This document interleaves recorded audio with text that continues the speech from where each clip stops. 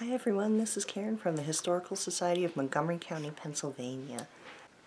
In this video, we're going to talk about something we uncovered here in our library. While doing some research for a patron here in our library, we uncovered claims that there were rumors to have been an American Indian burial ground located in the Jarrettown area of Upper Dublin. It was believed that the area in question was located on Abner Spencer's estate, and we decided to do a little digging into this claim to see if there was any historical basis that there was an American Indian burial ground here. And this is what we uncovered.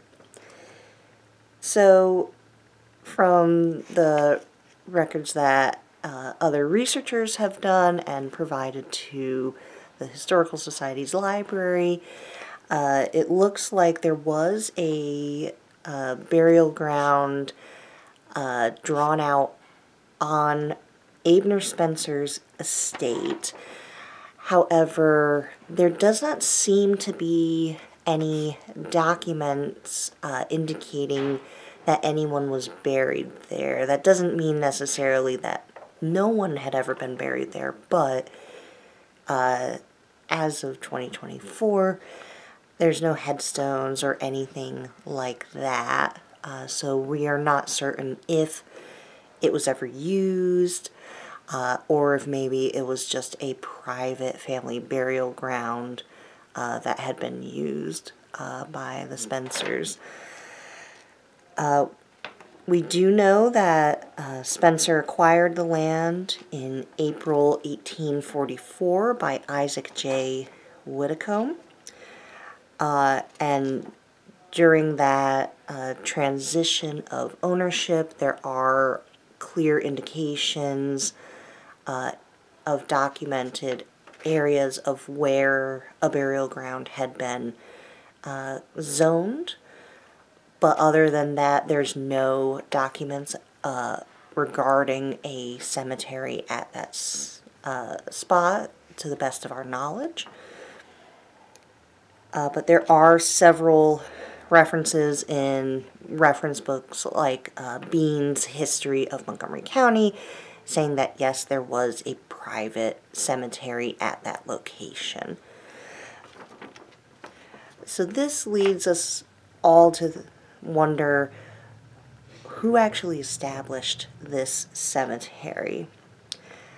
It was not mentioned in the actual deed for Abner Spencer, either for the deed when he purchased the property or for the deed when he sold it. It's simply not mentioned. That leads us to believe that the zoning for that cemetery most likely happened when Spencer owned the property, and that could easily indicate that it was used for his family. This is one of the most popular theories for this burial ground because the previous owners had their own cemetery at a different location. There were also rumors that it had possibly belonged to the Earnhardt family, but again, those are just rumors. There's no documents for them either. And this is where we turn to the other very popular story regarding this cemetery, and that is that it is an American Indian burial ground. So we did some digging, and we could not find any hard evidence that an American Indian tribe had been buried at this site. That does not necessarily disprove this legend, but it does lead us to question why that legend started. And as of 2024, we don't honestly know. Unfortunately, our research did not uncover any real answers just yet regarding that.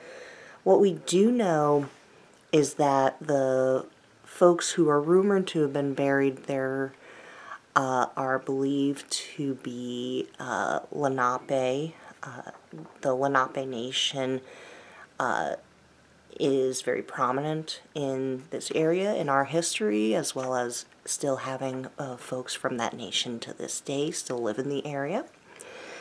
And it's members of the Unami tribe, also known as the Turtle Clan, who would have been in that area of the county in the 1840s when this burial ground was established. So if there are any American Indians buried there, it definitely would have been folks from the Lenape Nation.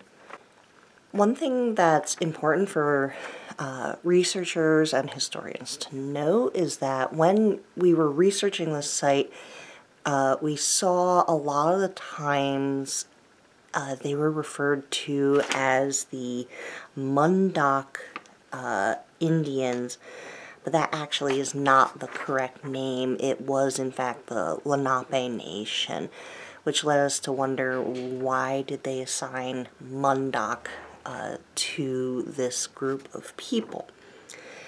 And it turns out that allegedly Mundock was another name at the time for something known as trap rock. It's a specific type of rock that is found in that area of Upper Dublin.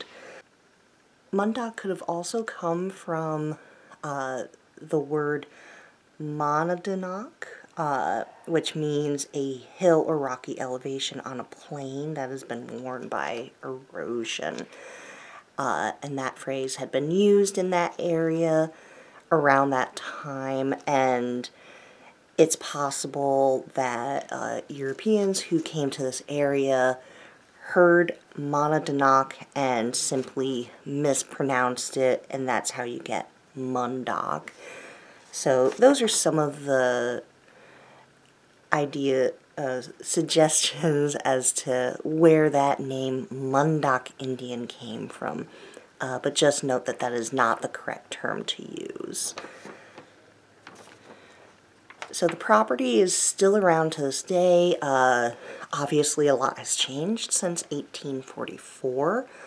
The property is now owned by Jarrettown Village Associates LP. It's currently a restaurant, and all of the area surrounding it is now suburbs and some trees. To this day, there's still no visual indication that there is a cemetery at that property, but there's still a lot of locals who do stand by that, yes, somebody is buried there. So the question remains, was it a member of the Spencer family? Was it a member of the Earnhardt family?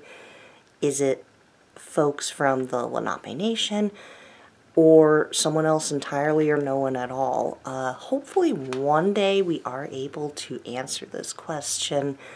But what we do know is there was a section there that was designated to be a burial ground, and that does hold up in the historical databases. So hopefully one day we're able to figure this out. If you like these videos, please remember to subscribe to our YouTube channel so you can be notified when a new video is released. The Historical Society of Montgomery County, Pennsylvania is a private nonprofit library and museum located in Norristown, Pennsylvania. We rely on the support of our patrons, volunteers, members, and viewers like you.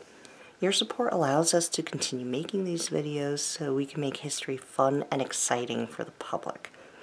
If you would like to donate to continue helping us make these videos, you can do so by clicking the link in the description section below.